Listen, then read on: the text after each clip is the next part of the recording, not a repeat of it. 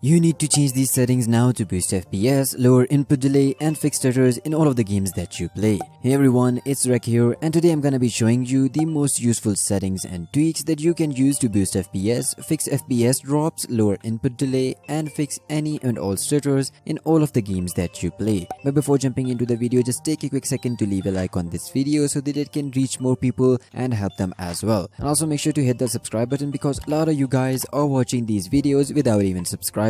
But now let's just dive straight into today's video. Now the first thing that we're going to be talking about is the apps, and the reason I'm talking about these is because a lot of the apps that you don't use are completely unnecessary, take up a lot of system resources, and that causes a lot of stutters, hitches, lags, and all of that bad stuff. So there are basically two things that you need to be doing while handling the apps. One is going into your start menu by right clicking on your taskbar and opening up the task manager, then going into the startup apps, and then just right click on the apps and just click on disable in order to disable the ones that you don't want to start up with your PC. So in my case, I don't want to start up this Netmarble launcher. I'm gonna go ahead, right click on it, click on disable, and voila, that's basically it. The other thing, and the more important one, is actually uninstalling the apps. Now there are two methods of debloating your Windows. One is the manual method, which I'm gonna be showing you in this video, and the other one is the automatic method, which does remove more component but is also more risky. So I'm gonna go into that in a later video.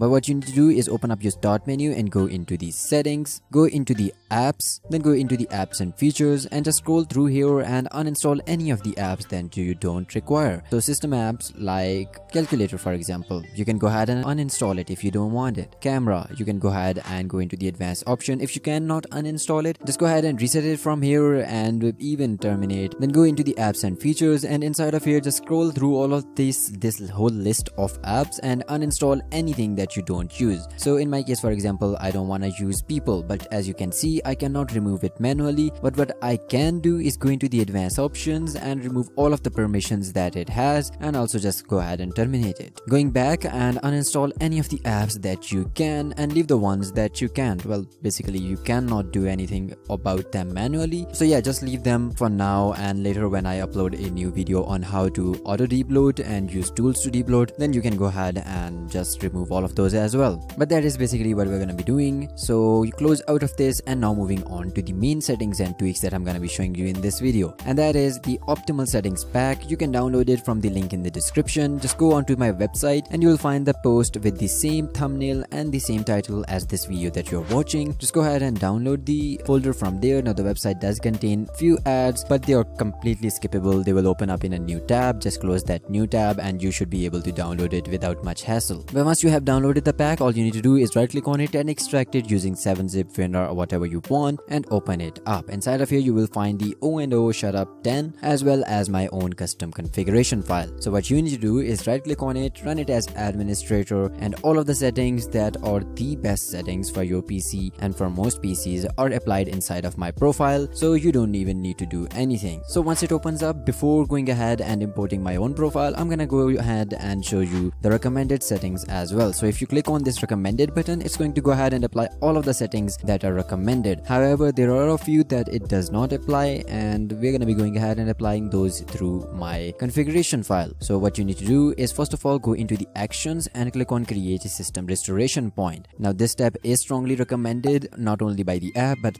by me as well, because in case that you don't want to use any of these settings or want to revert any of these, you can go ahead and easily do so with the help of the system restore point. So I highly recommend you to do this. Click on yes, and what it's gonna do is automatically create a system restore point just before applying all of the changes. And now that we have successfully created the system restore point, what you need to do is click on file, click on import settings, click on the recognitic_profile.cfg, hit open, and 51 changes were successfully made to your configuration. Hit OK, and now we can go ahead, click on action, then click on apply all of the settings, and it's going to go ahead and apply all of the settings. The reason I'm not applying right now is because I'm recording the video, but that is all you basically need to do. And then it will ask you to restart your PC, and even if it doesn't, what you need to do is go ahead and close out of the program and then restart the Windows. Once you restart your Windows, you can go ahead and delete this pack or even keep it for later use, because these settings will get reset if you update your Windows or if you change any of the settings back yourself. So I would recommend you to keep this profile with you so that you can use it later on. But that's gonna be it for this video. I really hope that this video helps you in any way, shape or form. So make sure to hit that like button and also make sure to hit the subscribe button along with the notification bell so that you get notified whenever I upload a brand new video. And I guess I'll see you in the next one. Until then, stay awesome.